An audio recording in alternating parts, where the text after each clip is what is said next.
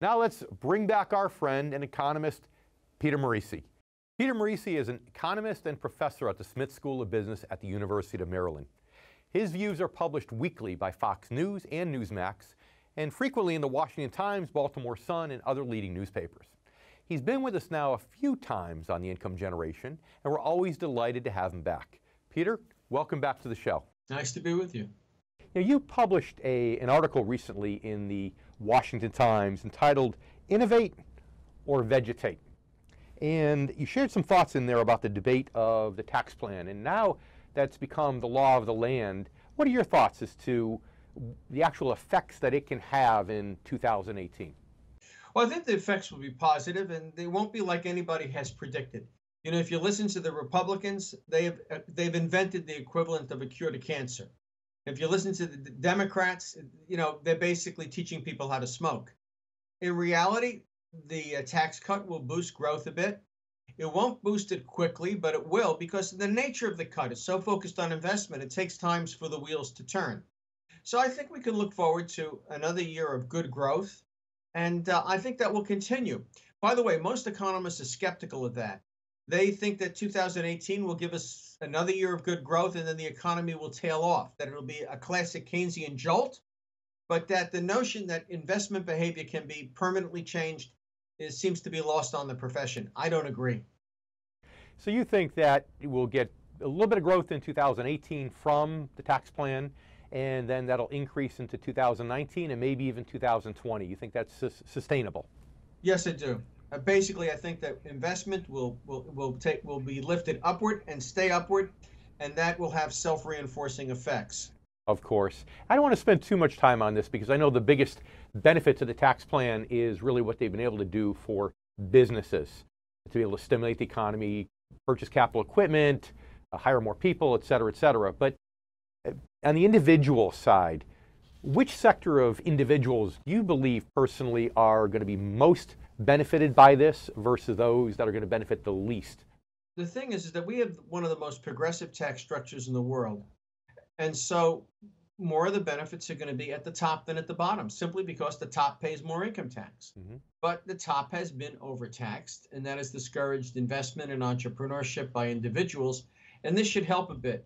That business of the pass-through tax break, that is so focused on smaller businesses, you know, those that with incomes of with less than $300,000 to $400,000. If you're married, and if you're single, much less than that. That I really think that was more a pacifier for Senator Johnson than having any really positive effect. But you think the benefit to big businesses, of course, is clear. That's obvious. It's just the small businesses you think is more of a placebo. So corporate entities, Gotcha.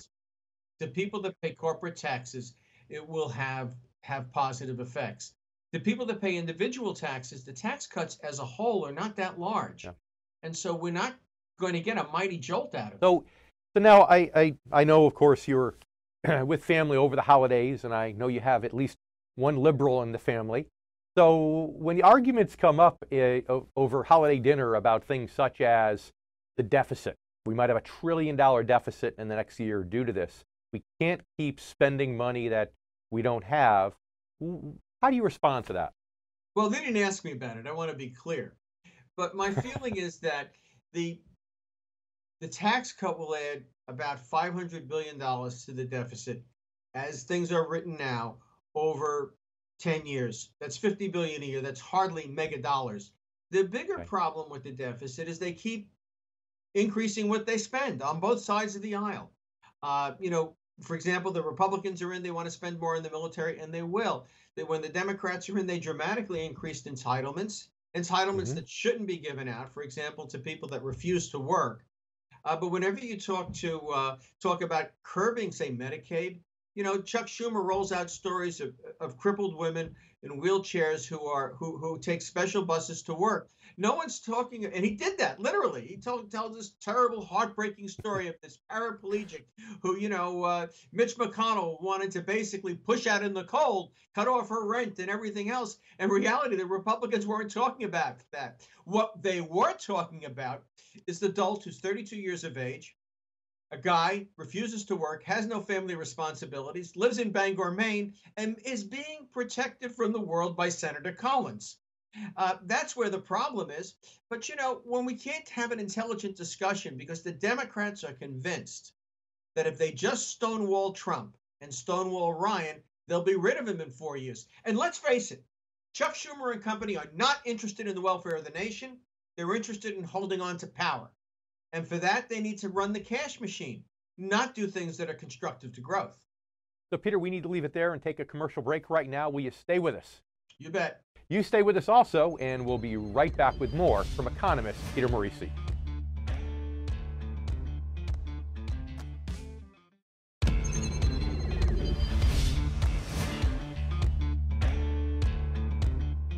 Welcome back. We're here with economist and financial expert Peter Morici. Peter, we kind of danced around this right before the break about the deficit and what the Democrats believe versus what the Republicans believe. But one big question, though, always bothers me. Can we go into greater and greater debt perpetually? Oh, I don't know that we ever have to pay it off, but we do need to have it under control. My feeling is that it's growing too rapidly and the spending needs to be curbed. And we certainly can't afford any more tax cuts after the one we have until we get the economy growing at well more than 3%. The right way to deal with that is to look at how we spend and to cut what we spend. Now, the $500 billion you talked about after 10 years does not include extra infrastructure spending by President Trump. Is that correct? That's right. And they're going to have to find a way to pay for it because there were two schemes they had in mind. One was encouraging people to repatriate profits parked overseas. Well, they've done that in the tax bill, but they've also used that to pay for the tax bill. So, that was partially how they came up with the revenue to cut corporate taxes to 21. So that's not available. And the second thing is this notion of sort of privatizing infrastructure. I don't know many people that want to have parking meters on residential streets or have to pay to drive out their front door. And so roads are going to have to be paid for. And the only way they're going to be able to pay for that is two things. One is a higher gas tax, and the other is doing something about Davis-Bacon. You can't do something about Davis-Bacon without 60 votes in the Senate, so that's not going to get done. So we're going to have some road taxes. Other things they talk about privatizing, like sewers and water companies and what have you, that has generally worked out badly when where it's been done. Somebody from private equity gets a hold of it, piles it up with debt, pays himself really well, and maybe will run for president next year. But he leaves behind basically a lousy ambulance service or a broken water system. I mean, private equity cannot be trusted with public utilities. Let me ask you this then. GDP. We had terrible GDP right through the first quarter of this year. Last two quarters, it's stepped up. Can it sustain? It's been kind of sticking its nose right over that 3% mark for the last couple of quarters. Can it sustain? Can we reasonably hit the 4% that President Trump is hoping for? What are your thoughts? Oh, you could have a 4% quarter at any time, but my feeling is the best we can do right now is somewhere between 2.5 and 3%. What's going on right now, we could have 3% from the fourth quarter as well. It's hard to say, but it's in that range. But I don't think you can keep getting 3% quarter after quarter. For one thing, consumers are ahead of themselves, and they're going to take a breather. That's one of the reasons we have weak first quarters every year these days. Now, some economists have the weak quarter in the second quarter instead of the first one. Either way, there's going to be a bit of a swoon at some point. My feeling is growth will rebound to 3% again at that, and that the average for the year next year will be about 2.6. Which to me seems more practical, more reasonable than what many others are talking about. Well, one of my concerns peyote in the White House. at least where Hassett sits, they're pumping it in. I mean, if you listen to him these days, whoever gave him a degree ought to revoke it. One of the things that concerns me is the fact that we haven't had enough wage growth. It seems to me as though if people don't have extra money in their hands and they're getting older, they're realizing the need to save and invest, and they're not having enough income to save and invest and spend, then hopefully they're going to be prudent enough not to spend. Are you concerned about that factor at all, this lack of wage growth, and how do we overcome that? Well, I'm concerned about the lack of wage growth, but the markets are saying something. A lot of people are doing quite well, and a lot of people are doing poorly. And the people that are doing poorly, this is a very unpopular thing to say. In a lot of ways, they deserve it. in the sense that they're not terribly productive. 40% of college graduates these days cannot engage in critical reasoning, critical thinking. That's the hallmark of a college educated person. They basically Hmm. got big student loans from President Obama, went to second tier colleges, took courses in the humanities where they learned, sort of feminist treaties, feminist thinking about novels and what have you, and don't have much useful to say, or do. They work in Starbucks, and that's about all they're good for. I mean, they're the sorts of people that think if you double the minimum wage, that magically McDonald's will be able to give you the same hamburger at the same price. Uh, my feeling is a lot of people are stuck in these kinds of jobs because that's how productive they are, and there's not much we can do to boost their wages. I see that, and there's certain positions where you have the ability to really create your own destiny. A lot of positions, though, are really, it's a situation where it's supply and demand of the job market. It seems like, that should push wages up, just general supply and demand, but it's not happening. Why is that? Well, take the clerk at McDonald's, the lady or the man that hands you a hamburger. If you substantially increase their wage, with labor costs in the restaurant industry being somewhere between 25 to 35% of cost, you're talking about increasing the cost of a Happy Meal or what have you, or a basic plate in a low cost restaurant by, Sure. 15% to 20%. What we've seen in places like San Francisco where that has been mandated is that those restaurants end up closing. They have thin margins and basically they can't push along higher prices. I want to spend a few minutes talking about something that really has me up in arms a bit, and it's the fact that the Federal Reserve has raised short-term interest rates significantly, not significantly, but a handful of times over the last 2 years. But yet, the 30-year Treasury, for example, year to date has actually come down. And my question is, what's going to happen first? Is the Federal Reserve going to have to stop raising short-term rates at risk of flattening out the yield curve, giving banks a huge disincentive to lend? Or is the bond market going to finally cooperate and release the pressure and allow long-term rates to come up? No, I think the yield curve is a symptom of what's going on, not a cause. Sure, of Okay, it's course. something that we observe that's coincident with or occurs before a recession.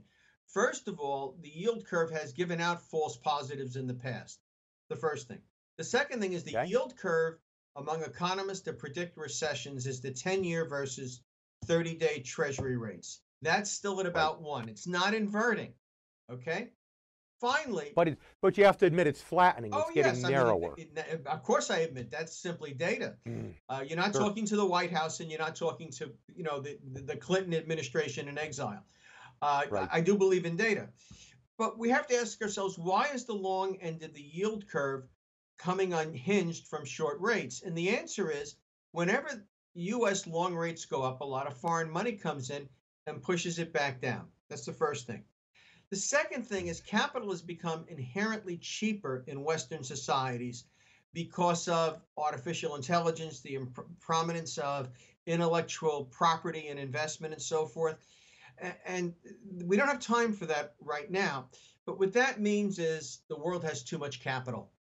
So much as wages have become unhinged from the unemployment rate and the Phillips curve, doesn't exist anymore the way we thought it existed, Hmm. and the Fed needs a new model. Likewise, investors need a new model when they look at the yield curve. My feeling is we shouldn't see a yield curve that's severely inverted, but the Okay. yield curve getting flatter doesn't particularly trouble me. I look at other indicators with regard to the stock But market and I'm but very but encouraged. but Peter, I would ask you one question though. In the 30 seconds or so we have left, how how are banks going to be able to lend with a flat yield curve should that happen? Well, the reality you have to ask is the banks don't get their money from the Federal Reserve. They get their money from depositors, and they're simply going to pay rates that are lower than the federal funds rate, Mm. and they'll make their money on that kind of spread. But if people don't get money from banks, they'll do what they did right after the financial crisis. They'll get it in the secondary lending market. And that'll be available because there are people out there with great pools of cash laying around. I mean, have you known any unworthy corporations who have C-rated bonds that haven't been able to find buyers? Yeah, well, yeah, of course, of course. I mean, But you basically, feel, people are selling all kind of trash paper out there. What bothers me more is the fact that investors have been willing to buy that stuff rather than that they've been willing to lend. you feel that our banking system could very well change and adjust, that we could be looking at a new norm now with flatter interest rates.